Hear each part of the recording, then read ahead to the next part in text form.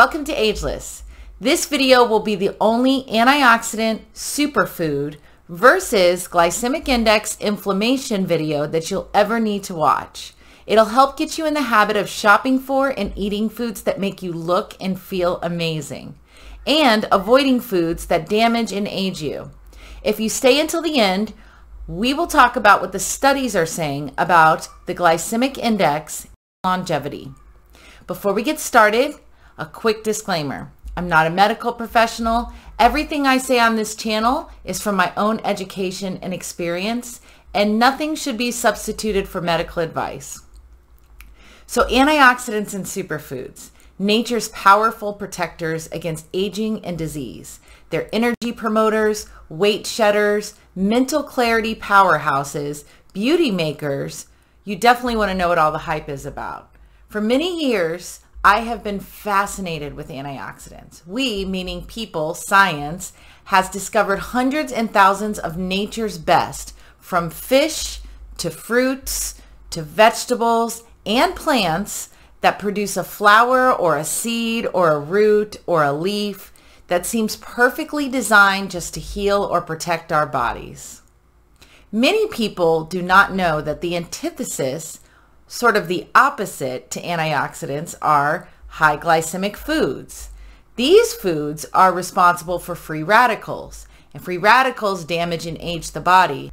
I first came to learn about and memorize the glycemic and antioxidant scales when I was in my mid-20s. I was living in New York City. I spent a lot of time in the bookstore, Barnes & Noble's in Union Square, and it was there that I came across the book, The Perricone Prescription by Dr. Nicholas Perricone. And that book changed my life. I read that book so many times sitting on the train in New York, or just sitting on the floor in Barnes & Noble's, because it became my guide. And at the time, I was already very interested in holistic health methods and healthy eating. And I was getting into the Mediterranean cuisine and raw vegan cuisine at this time. But coming to understand that every single ingestible food and drink can be broken down and categorized with a number on a scale that basically lets you know how much damage it'll do to your body, well, that really appealed to my common sense linear mind, and it made choosing foods far easier. So this is the glycemic index. And in the description, there's a link for a glycemic index that you can download, print, keep on your phone, and just have it with you when you shop, cook, or eat out. So what is the glycemic index, and what does the number mean? Well, I'm going to break this down in a way that made sense to me after reading the science for years, and I think it'll make sense to you. Our body requires glucose to make energy. Glucose is code for sugar. The glycemic index basically categorizes food and assigns each and every food a number based on how quickly the food turns into sugar and how much sugar it turns into. The foods with high numbers raise the blood sugar the most and the quickest. Low glycemic index foods are 55 or less on the scale. Moderate foods are 56 to 69. High glycemic index foods are 70 or higher. Now keep in mind, we're taking any food item and we're breaking it down to core fundamentals, how it is used for energy by the body. Considering each time that the body breaks down a food, it does put wear and tear on you.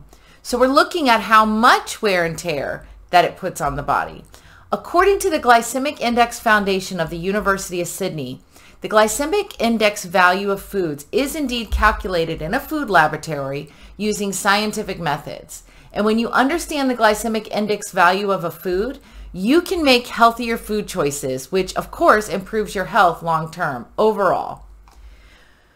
So, keeping it simple, the high glycemic foods that you want to avoid, the 70 and above foods, what do these kind of foods look like?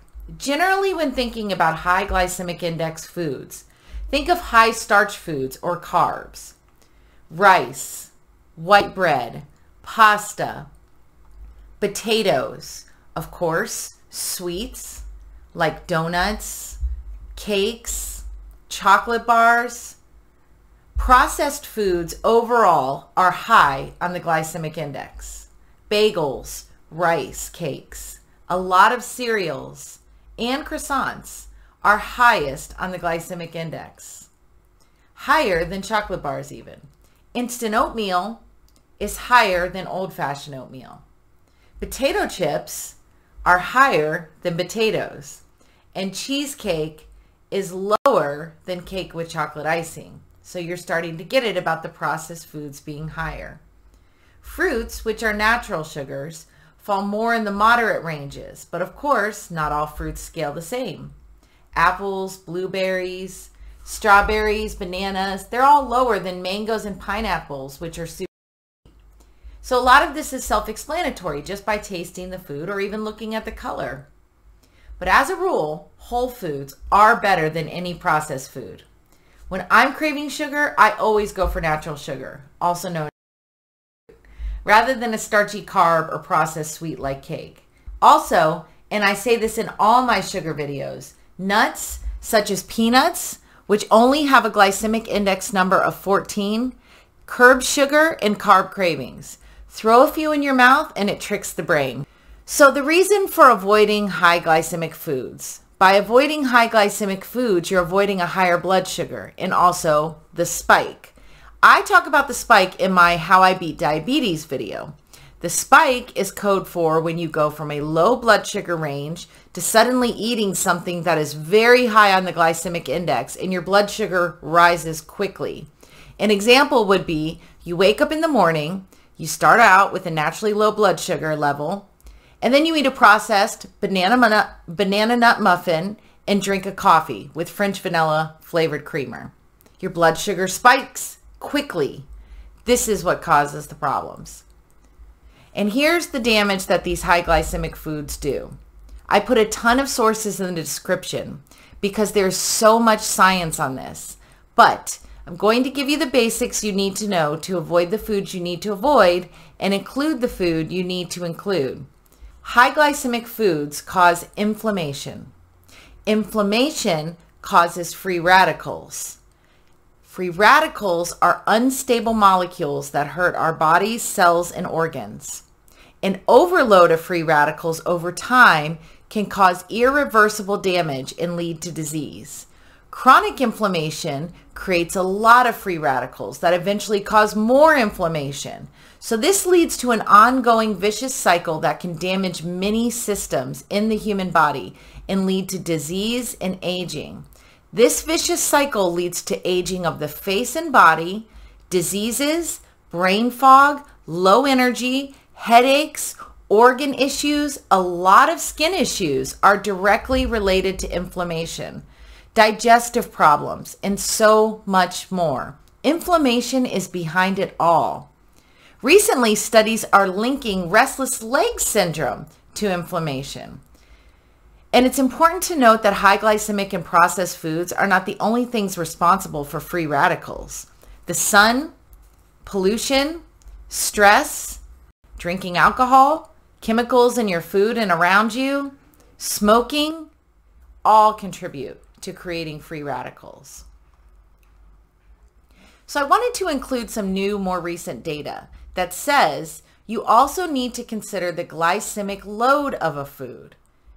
The GI index in aiming to stay low to moderate is all I have ever needed to see positive changes. But let's talk about this glycemic load briefly. The glycemic load number takes into account the total number of carbohydrates in a food item when determining the food's effect on blood sugar. So, a food may have a high glycemic index number, but a lower glycemic load number because it contains less actual carbs. For example, a watermelon is sweet. It is a 76 on the glycemic index. But because watermelon consists mostly of water, it has few actual carbs. So its glycemic load is only 2. I should mention, when curbing sugar cravings, watermelon was a go-to for me, even though it is higher. It is a fruit I recommend as a substitute because it's whole and it's natural sugar. Now, in the description, I included a website that also calculates the glycemic load. This way, you can make the absolute best choices if you want to get very specific. And just to encourage you in case you're getting a little overwhelmed, the glycemic index and staying to moderate to low was really all I ever needed to achieve balance. Antioxidants. If high glycemic foods are the damaging foods, antioxidants are the protectors, the knights in shining armor who have their own scale. And that scale is called the ORAC scale. ORAC stands for oxygen, radical, absorbance, capacity, and it measures the antioxidant capacity of each food item. The capacity for the food to protect you, your cells, and the vital systems from radical oxidation, which was talked about earlier in free radicals section. The ORAC scale measures in the thousands, going all the way up to 14,000. With this scale, the higher the number, the better the food. Remember, the ORAC value is the antioxidant protecting capacity of the food.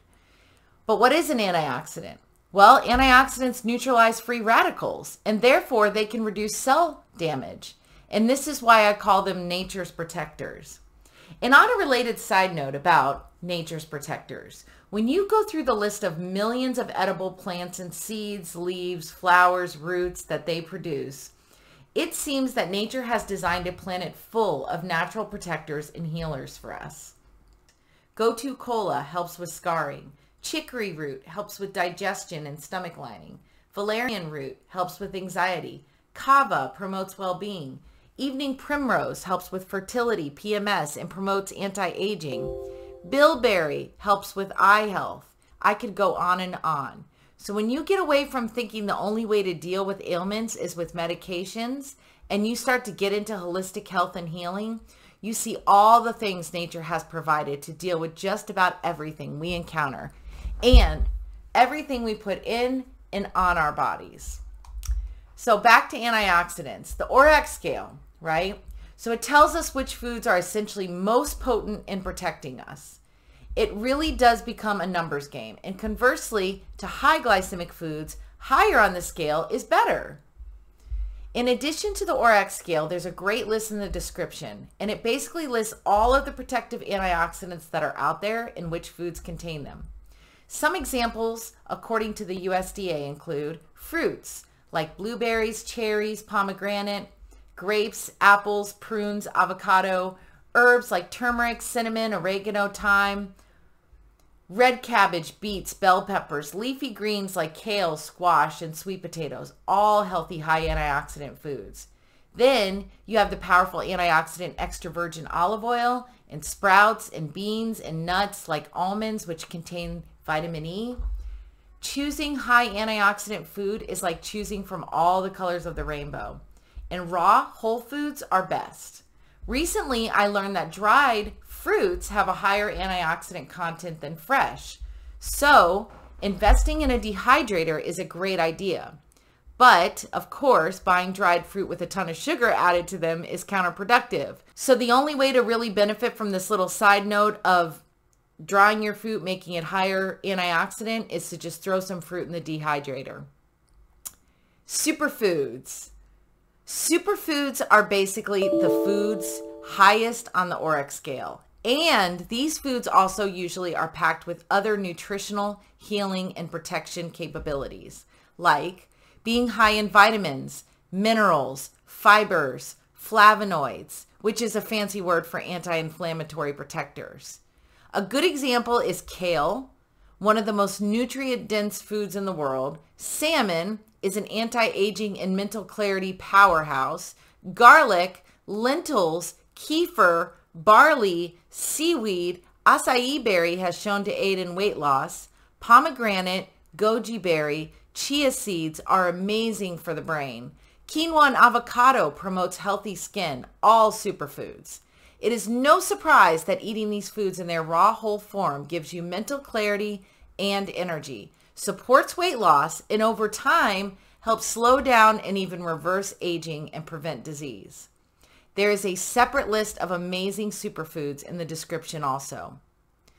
So let's look at how the studies are discussing the glycemic index, glycemic diet, and longevity. A study conducted at the University of Deakin concluded that in an aged population of mice, a low glycemic index diet extended the average lifespan by 12%. In a study looking at centenarians, which are people that are older than 100, longevity was actually improved by maintaining a blood glucose level that is average and keeping blood glucose fluctuations in a normal range. That basically means avoiding the spike. One study conducted at the U.S. Agricultural Research Center looked at how carbohydrate quality and quantity affected cell homeostasis. And cell homeostasis basically is just discussing how the integrity or the stability of the cell is, how it's able to grow, function, metabolize, and survive. It's a very delicate, intricate system to maintain this cell homeostasis. And this study found that persons consuming high glycemic index diets saw higher damage in the cells and interruption to cell homeostasis. The health and longevity of the cells is the health and longevity of the human. And if you look at my sources in the description, there's a lot more on this, as all of this is behind the science of senolytics and life extension. So you have the glycemic index, you have the ORAC value scale, and you have a list of superfoods, along with that great list of antioxidants and all of the foods that contain those particular antioxidants. You want to slow aging, you want to look amazing, you want to feel amazing, you want to shed weight. How do you put these things to work? Create a balance in your life. Aim to stay in the low range on the glycemic index, which is below 55, or in the moderate range, which is below 69. Eat as high as you can on the ORAC value scale. So, in other words, eat as many high antioxidant and superfoods as possible when you are eating, shopping, cooking, ordering, and planning meals. An example of balancing and substituting looks like this. You're out to eat and you want some pasta. That is high on the glycemic index. So as a side, avoid the potato, also high on the glycemic index, and instead go for something lower, like a veggie side. You want to eat some dessert? Well, skip a ton of white bread before dinner because both the dessert and the white bread would be high on the glycemic index scale. Eat superfoods depending on how you want to feel. Acai berry and goji berry give a lot of energy and a really light feeling. Avocados fill you up while enhancing your brain and skin with the healthiest of fats. Wild Alaskan sockeye salmon naturally provides a feeling of well-being. And if you're very ambitious, I'm going to tell you the 4 no-nonsense direct ways to get the most positive effect from this lifestyle. 1, go as low as you can on the glycemic index scale. 2, eat as high as you can on the ORAC scale. 3, eat as many superfoods as you can. And 4, eat your foods whole and raw. That will take you to the next level, and it'll take you there quickly. Yet any positive changes, replacing your processed muffin and coffee in the morning with strawberries, yogurt, and green tea, will make a huge difference. There's no specific way to guide you because your mind works on a reward system most days. So the more you follow this way of eating, the more that just feeling and looking great will motivate you to make this a lifestyle. It does not have to be a super intense process. Again, just try to eat the foods at the GI level of 55 or below, which is low, or 69 and below, which is moderate. Add in as many high antioxidant and superfoods as you can. And even though you're not going to get it right all the time, remember it's a numbers game. Use that logic to achieve balance and make this your way of life. I promise you, you will love the way you look and feel. If you liked this video, consider subscribing or hitting the like button. I really appreciate you, and we'll see you in the next video. To your health.